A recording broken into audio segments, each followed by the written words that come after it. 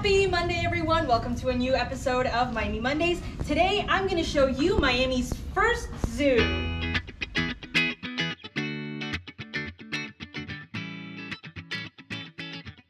When a traveling caravan circus broke down in Miami, the city decided to purchase 2 black bears, 3 monkeys, and a goat to start the city's first zoo.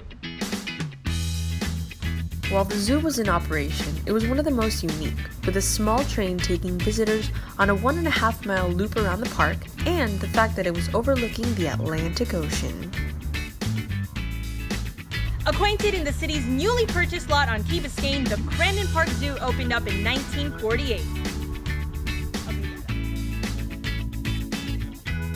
This was a bit of a problem because we are prone to hurricanes, and Key Biscayne is not exactly the safest place to enclose animals. In 1965, Hurricane Betsy inflicted irreparable damage. 150 out of the 1,000 animals in the zoo died from drowning or from sheer panic. Crandon Park Zoo had come under scrutiny for allegations of animal abuse and cruelty.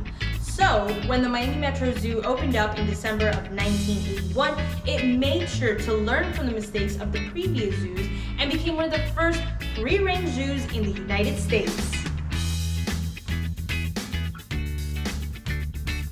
Thank you guys once again for tuning in to another episode of Miami Mondays. Remember to like and subscribe to my YouTube channel. I hope you guys enjoyed this episode, and remember, you learned it from Caro the tour guide.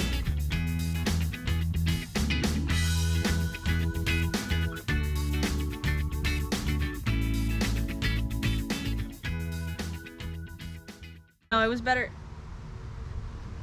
I'm just trying to see where down. Oh yeah. Oh, I think this looks cool. The way I'm rotating. Yeah, animal abuse. You know what? I think we got it. Because he's kind of talking right there. I think that was good. You think so? I think this is good. No, because it might be too bright if it's like full on sun, you know? This is getting bright now. Yeah, it's just the lighting might be off from the rest of the video. Okay, I think it's, whatever. Should I care about that? I think that was really good with the lighting and everything. Really, really good. I think I'm gonna. Your PC is not gonna handle that. It'll figure it out.